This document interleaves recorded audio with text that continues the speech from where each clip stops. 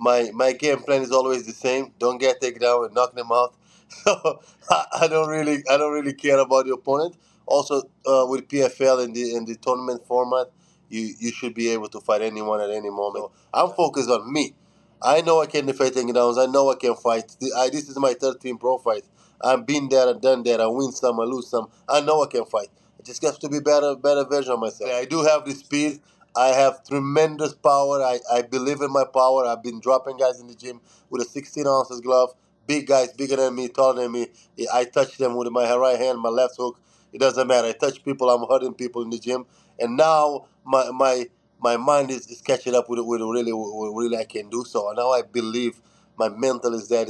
Also the time I spend in training with John and the crew in New Mexico, they help me believe in myself more. Like I do have retarded power. I'm super strong.